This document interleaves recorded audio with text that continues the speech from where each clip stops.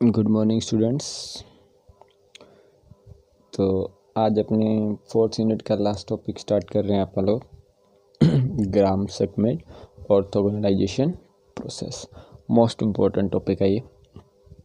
ठीक है, जो लास्ट टॉपिक किया था वो या ये थ्योरम या इसके बेस पे एक एग्जांपल है इससे नेक्स्ट, तो इन तीनों में से लगभग एक क्वेश्चन पेपर में आता ही आता है मैं उस।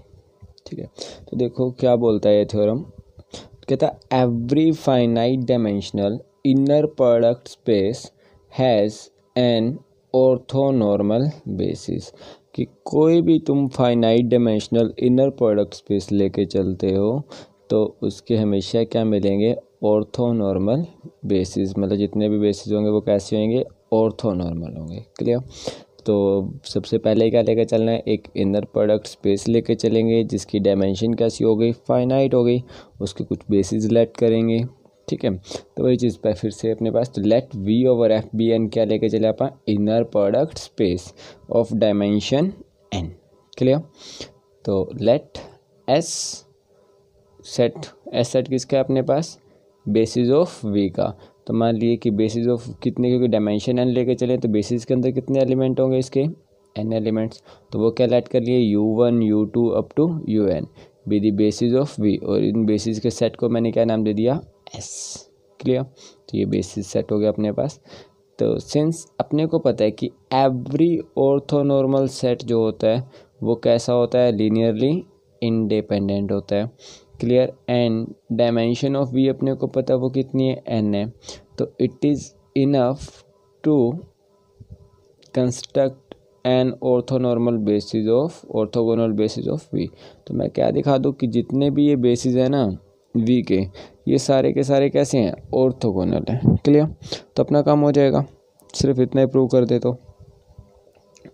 ठीक है, तो कैसे कंस्ट्रक्ट करेंगे ऑर्थोनॉर्मल बेसिस, कि ऑर्थोनॉर्मल बेसिस का ही तो पता लगाना है। तो now S being a basis is linearly independent, therefore you आई जितने भी लेकर चल रहा हूँ वो कैसे होंगे, नॉट इक्वल टू जीरो। क्योंकि अपने को पता अगर एक भी इनमें से जीरो हो गया तो डायमेंशन एन नहीं रहने वाली है वी की। क्लियर। कि नॉन जीरो वेक्टर्स की बात करते हैं ना। ठीक है, क्योंकि अगर एक भी वेक्टर जीरो हो जाता है तो वो सेट कैसा हो जाएगा, डिपेंडेंट हो जाएगा, ना कि इंडिपेंडेंट। देयरफॉर यू आई कैसा होगा, क्योंकि बेसिस का सेट हमेशा इंडिपेंडेंट होता है, तो मतलब इनमें से कोई भी वेक्टर जीरो तो पॉसिबल ही नहीं है। तो मतलब ये सारे के सारे कैसे हैं, नॉन जीरो। देयरफॉर बोल सकते हैं कि यू आई कैसा है, not equal to zero. Clear. तो लेट क्या मान लिया कि v1 को क्या मान के चले, late v1 is equal to क्या मान लिया, u1। और डिफाइन किया v2 को, तो v2 को क्या माना, u2 minus inner product of u2 coma v1 bye में नॉर्म ऑफ v1 का स्क्वायर इनटू में v1। ये हमेशा ध्यान रखना है। क्लियर। तो नाउ अगर मेरे को अपने को नहीं पता कि v2 की वैल्यू जीरो है या नॉन जीरो, तो मैंने क्या मान लिया, लेट इफ पॉसिबल कि v2 is equal to zero.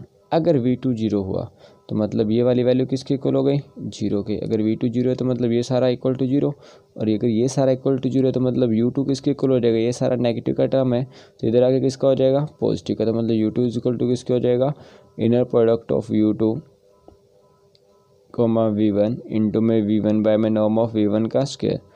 But अपन ने तो v1 को क्या माना हुआ है, u1, इसका भी यूज़ करेंगे। अब इसको ध्यान से देखो, इनर प्रोडक्ट एक फाइनाइट लेंथ आएगी अपने पास, फाइनाइट नंबर आने वाला, ये भी क्या आएगा, एक स्केलर नंबर आने वाला, दोनों ये स्केलर्स हैं। तो मतलब ये तो फिक्स वैल्यूज हो गई अपने पास स्केलर्स। अगर मैं बात करूँ तो मतलब इंटू में क्या पड़ा हो, v1, मतलब u2 जो है वो क्या है, स्केलर मल्टीपल है किसका, v1 का। क्लियर। मतलब u2 किसके इक्वल हो गया, स्केलर मल्टीपल ऑफ v1।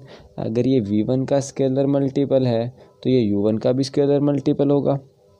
क्यों, क्योंकि v1 तो किसके इक्वल मान के चले थे, u1 के इक्वल।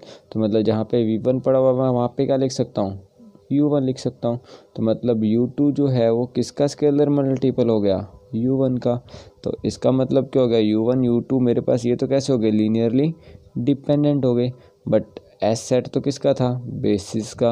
और बेसिस अपने को पता कैसे होते हैं, लीनियरली इंडिपेंडेंट। क्योंकि बेसिस का सेट हमेशा कैसा होता है, लीनियरली इंडिपेंडेंट। मतलब u1 u2 तो लीनियरली इंडिपेंडेंट है। तो मतलब जो अपने यहाँ पे वैल्यू आई है कि U1 U2 का जो सेट आया था अपने पास क्या है, लीनियरली डिपेंडेंट आ गया। मतलब ये तो क्या आ गई, कॉन्ट्राडिक्शन आ गई। तो मतलब एस, क्योंकि U1 U2 किसके सबसेट है, एस के, और एस की क्या है अपने पास, बेसिस ऑफ वी। तो बेसिस है तो मतलब एस का सेट तो जो अपने पास है, एस सेट तो कैसा होगा, लीनियरली, हर एलिमेंट कैसा होगा, लीनियरली इंडिपेंडेंट होगा। तो मतलब V2 जो इक्वल टू 0 लेके चले थे वो क्या हो गया, रॉन्ग हो गया। मतलब अपनी अजम्पशन क्या हो गई, रॉन्ग। मतलब V2 को क्या होना पड़ेगा, नॉन जीरो होना पड़ेगा। क्लियर। देन अगर V2 मान लो कैसा है, नॉन जीरो, ठीक है, तो मैं किसकी बात कर सकता हूँ, inner product of V2 V1 की बात कर सकता हूँ। Inner product of V2 V1, तो ये क्या होएगी, तो V2 की वैल्यू तो अपने को पता है, तो V2 की वैल्यू कितनी है अपने को पता है। इनर प्रोडक्ट ये क्या आ जाएगा, U2 माइनस U2 V1 की इनर प्रोडक्ट बाय में नॉर्म ऑफ V1 का स्क्वायर इंटू में V1 ये V1 as it is. Clear. तो यहाँ पे अगर मैं वैल्यू रखता हूँ तो इसको सोल्व करोगे किस तरह से, क्योंकि मेरे को पता है V1 किसके इक्वल है, U1 के। मैं V1 जहाँ पे भी V1 दिख रहा है वहाँ पे क्या पुट कर दूंगा, U1। क्लियर। तो नीचे भी क्या बन जाएगा, नॉर्म ऑफ U1 का स्क्वायर, और ये क्या बन गया, अगर इनर प्रोडक्ट को सोल्व करूँगा तो पहले U2 की इस U1 के साथ, ठीक है, फिर ये तो एज स्केलर काम करेगा, माइनस ये क्या आ जाएगा, यहाँ पे U1 है तो U1 इंटू में कितना आ जाएगा, ये भी U1 बन चुका है। तो V1 V1 की इनर प्रोडक्ट आती तो उसकी जगह पे क्या आ जाएगा, U1 की इनर प्रोडक्ट। क्लियर। तो अगर सेम की इसके इनर प्रोडक्ट है तो वो क्या बन जाएगा, नॉर्म ऑफ U1 का स्क्वायर, नीचे भी नॉर्म ऑफ U1 का स्क्वायर, आपस में क्या हो जाएंगे, कैंसिल आउट, और ये दोनों आपस में उसके बाद कैंसिल आउट, तो मतलब ओवरऑल क्या बचेगा, ये 0। क्लियर। तो मतलब क्या हुआ कि inner product of V2 V1 equal to किसके आ गया, 0 के। क्लियर। दैट इम्प्लाइज बोल सकते हैं कि V2 is orthogonal to V1, क्योंकि अपने को पता है कि दो वेक्टर्स के अगर इनर प्रोडक्ट 0 आ रही तो उसका मतलब क्या है, वो कैसे हैं, ऑर्थोगोनल। क्लियर। तो मतलब V1 V2 का जो सेट हो गया वो कैसा हो गया, ऑर्थोगोनल सेट। लेकिन अकेले V1 V2 से तो नहीं बोल सकते ना, आगे और भी निकालने, तीन एलिमेंट्स तक तो कम से कम जाए कि V1 V2 V3 का भी सेम। तो अगर मैं बात करता हूँ फिर से, अब क्या पहले जैसे V2 को डिफाइन किया था, अब सेम V3 को डिफाइन करना है। क्लियर। तो V3 किसके इक्वल लेट क्या करेंगे, U3 माइनस U3 V1 ये क्या आ जाएगा अपने पास, इंटू में V1 बाय में नॉर्म ऑफ V1 का स्क्वायर, U3 V2 का इनर प्रोडक्ट इंटू में V2 बाय में नॉर्म ऑफ V2 का स्क्वायर। इसको मैं लिखना चाहूँ समेशन की फॉर्म में तो ऐसे भी लिख सकते हो, U3 minus summation of I is equal to 1 to 2 U3 VI bye में नॉर्म ऑफ VI का होल स्क्वायर इंटू में क्या हो जाएगा, VI। क्लियर। तो ये अपने पास कंसेप्ट रहेगा, प्रॉपर फॉर्मूला रहेगा प्रूव करने के लिए हमेशा ही, चाहे V4 हो V5 हो, ठीक है, उतने ही समेशन में यहाँ पे वैल्यू 3 होगा। अगर यहाँ पे V4 निकालना होगा तो यहाँ पे I is equal to 1 to 3 तक वेरी कर जाएगा। क्लियर।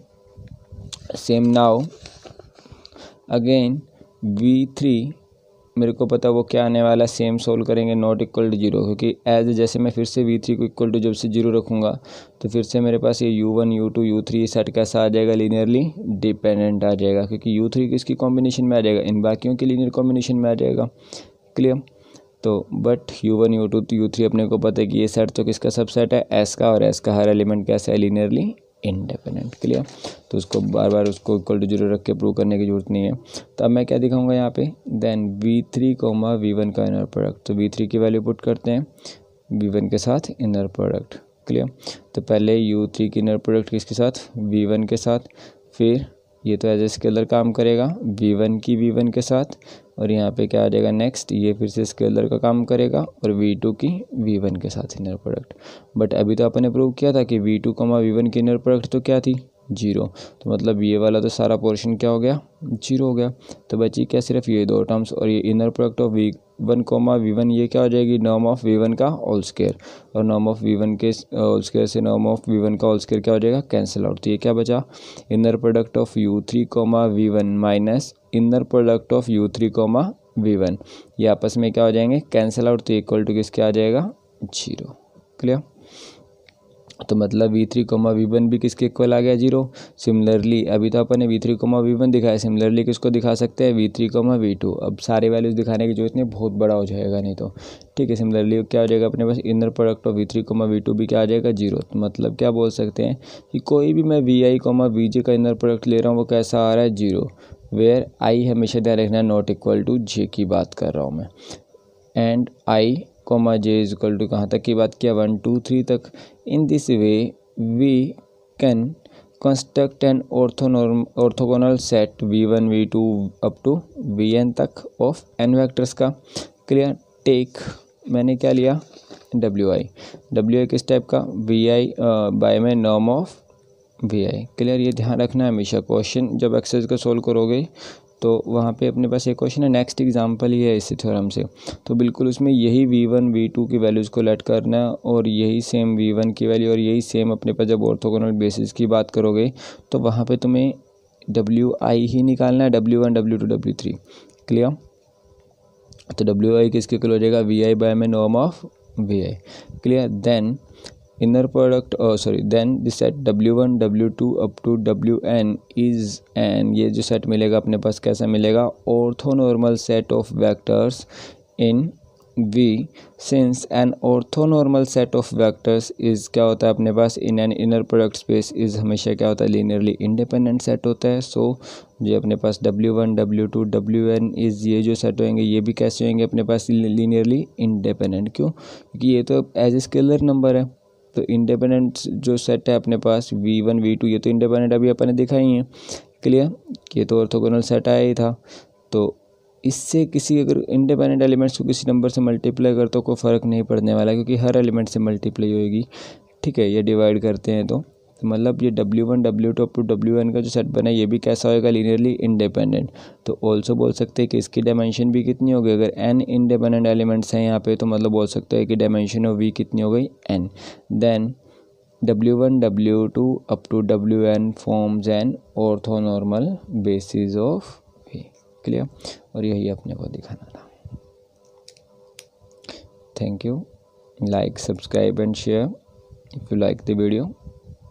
ठीक है। Thank you.